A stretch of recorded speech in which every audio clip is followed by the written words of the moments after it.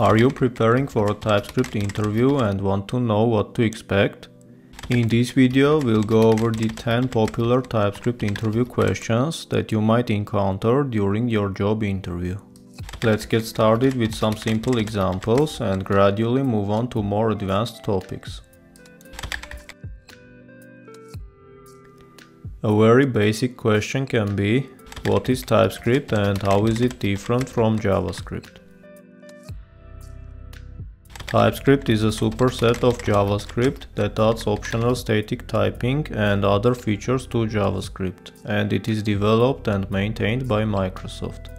It can help you detect common mistakes, such as passing the wrong type of argument to a function or accessing a property that doesn't exist. TypeScript code is compiled to JavaScript and can run on any platform that supports JavaScript.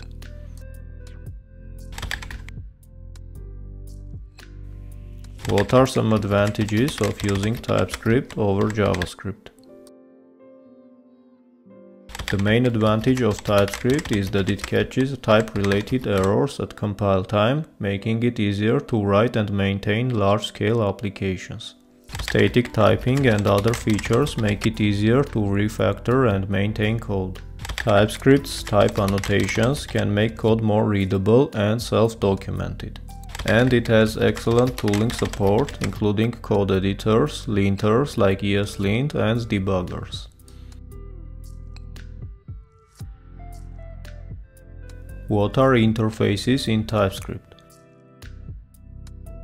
Interfaces define the properties and methods that the object must have. For instance, we can have a user interface that defines the properties a user object must have, including name, age, and email. And later we can use that interface in the sendEmail function, which takes a user object as a parameter and sends an email to the user's email address.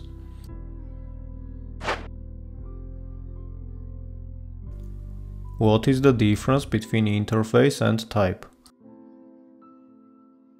Both interface and type can be used to define a custom type. However, there are some differences between the two. Interface is used to define the shape of an object or a class. It can also be used to describe a function signature or an array. On the other hand, type is a way to define a type that can be a union, intersection, tuple, or primitive. It can also be used for more complex type definitions, including mapped types and conditional types. In general, interface is more suitable for describing the shape of an object or a class, while type is more versatile and can handle more complex type definitions.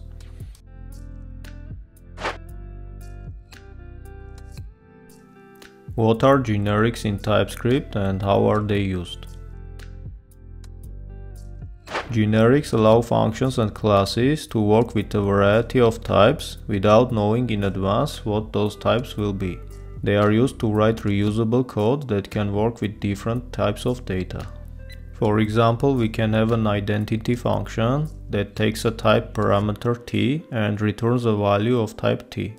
The function can be called with any type of argument, and TypeScript will infer the type of t based on the type of the argument. What's the difference between unknown, never, and any types? Any is a type that represents any value, and it can be used to opt out of type checking. Using any should be avoided whenever possible. On the other hand, unknown is a type that represents values that are unknown at compile time. This type is similar to any but is safer because you cannot perform operations on an unknown value without first checking its type. And never is a type that represents values that will never occur. This type is used in situations where a function or expression will never return, such as when it throws an error or enters an infinite loop.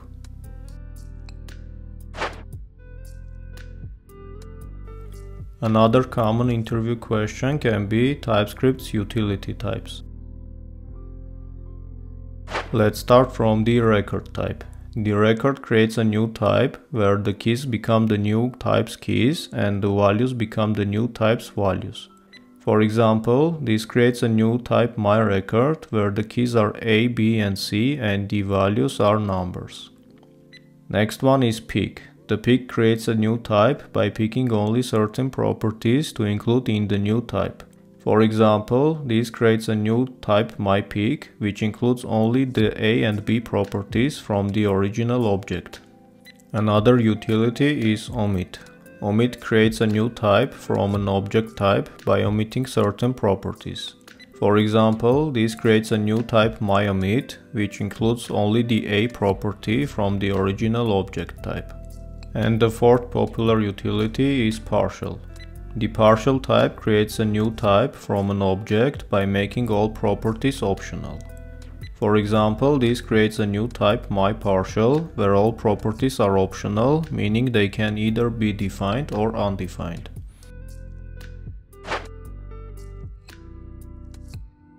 Another interview question is, how can we add our own types for existing JavaScript module? To add your own types for an existing JS module, you can create a new TypeScript declaration file with the same name as the module, but with a .d.ts extension. Let's say you wanted to add types for a module named myModule.js. You would create a new file named myModule.d.ts. In this file, you can define interfaces, types, and other declarations for this module. For instance, if you want to export the function named foo, you could define the following interface.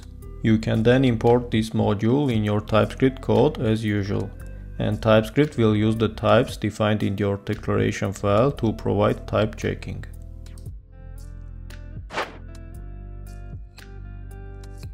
You can expect questions about abstract classes, like what is an abstract class in TypeScript and how is it different from an interface.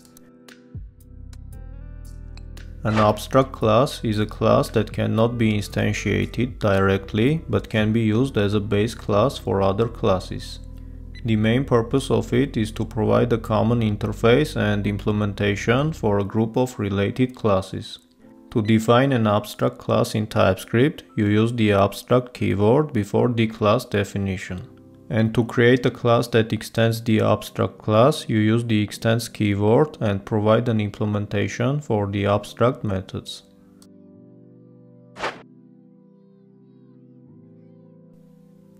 And lastly, you can have questions about how to run the TypeScript code.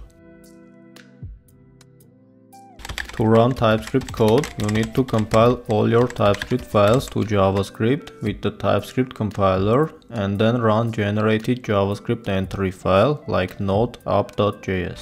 Or you can use a build tool like Webpack to automate the compilation process. However, there are many IDEs such as Visual Studio Code and WebStorm that have built-in support for TypeScript, allowing you to write and run TypeScript code directly within the IDEs. I hope these tips will help you to prepare for your next TypeScript interview. Keep practicing and good luck!